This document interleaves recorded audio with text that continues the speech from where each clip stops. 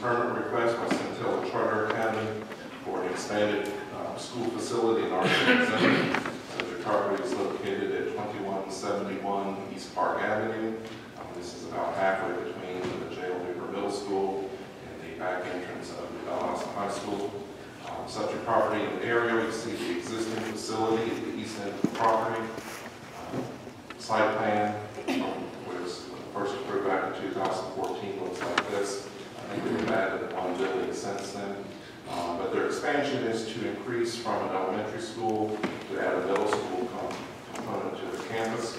In your packet is a copy of the original master plan from 2014, as well as their certificate which outlines those conditions of approval. The most important of that is a building cap of 65,000 square feet.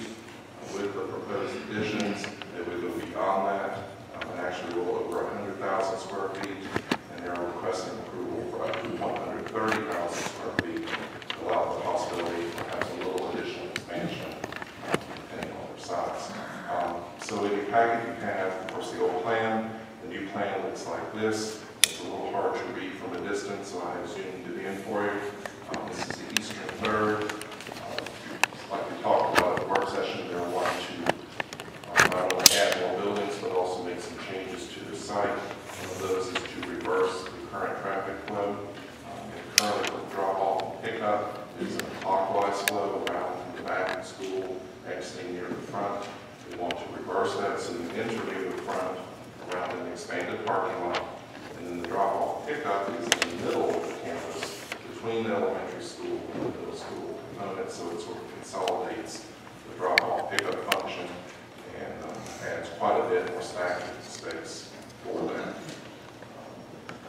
Some pictures of the property with the signage. This is the Park Avenue, showing the campus facility. The driveway that you see there on the left is actually the path of the north side drive that will be extended someday. And then this is the front of the school.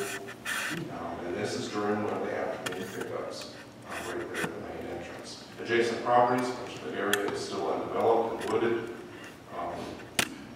And with that, the Planning Commission reviewed this at their meeting back on November the 26th. It consists of the comprehensive plan, and conditional review criteria, which are outlined in the packet, and the recommending approval subject to 3 conditions.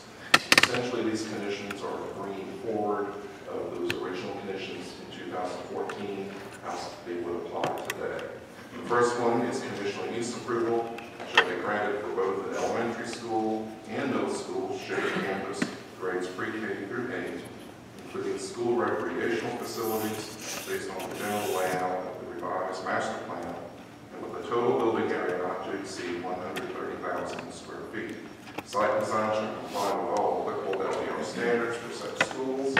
Outdoor activities shall be limited to daytime and early evening hours, not exceeding 9 p.m. All on-site lighting shall be directed away from the northern property line, which is the adjacent neighborhood. Number 2, a minimum 50-foot wide landscape buffer shall be extended and remain as undisturbed along the entire northern property line. Additional native trees and shrubs shall be planted to fill in the bare patches of this buffer area as approved by the city arbors in accordance with the site's approved landscape plan. And lastly, number 3, conditional use approval shall supersede the approval from 2014 and shall expire after 5 years from the date of this approval if the middle school portion of the campus is not operating on site by that date. Be glad to answer any questions you may have. Council, have any questions? We mentioned Tuesday night that if by chance there should be a hang-up with the state and their permits that they need from them, could they come back to us? Would they come back to us to ask for an extension? They could. Or would they have to go through the whole process again? They would need to go back through the whole process to amend it. Originally, staff had thought 3 years, knowing that they were very anxious to get started. They asked the Planning Commission to extend that to 5, which is not really an issue there at all. The longest we have granted for conditional use approvals is 10 years, and there is some rationale even that would be okay here. I think regardless of those numbers, they are anxious to get it operating as soon as they possibly can. And if we extended the number, then we take away that possibility probably of them having to come back and forth. Any other questions on this? So your staff recommended 3 years, planning commission recommended 5. Correct. All right. Okay, fine. All right, ladies and gentlemen, is there anyone in the audience who would like to speak in favor of this request? Speak in favor of this request. Mayor, I'd like to speak briefly.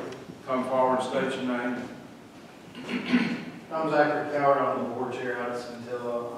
Appreciate all the hard work from Matt and the planning commission, and I can answer any questions if anybody has any questions. The hope from the schools to get approval from the state to move forward with 6th, 7th, and 8th grade. The financing's already lined up, so we wanted to take this step before it's requested from the state, just to make sure that we would be authorized if the state did grant the access. So, Question, is the 5 years enough time? man, I'd love for it to be 10, but whatever y'all deem appropriate. We hope that it's done before then, but that's outside of our control. Any other questions of that? Mr. Cowell, excuse me. All right. Thank y'all. Anyone else in the audience who would like to speak in favor of this request? Anyone who would like to speak in favor? Okay. Is there anyone in the audience who would like to speak in opposition to this request? Anyone who would like to speak in opposition? All right. Seeing none, council, I'll turn it over to you for action, and please include in your motion the term of the tournament. Mr. Mayor, I'd like to present, I'd like to make a motion to approve this as presented with the 3 conditions from that was voted on by the planning commission, but change number 3 from 5 years to 10. Second. All right, we have a motion and a second. Is there any discussion? Hearing none, all in favor of the motion with the change to the conditions there, say aye. Aye. All opposed by same sign. There is none. The motion carries.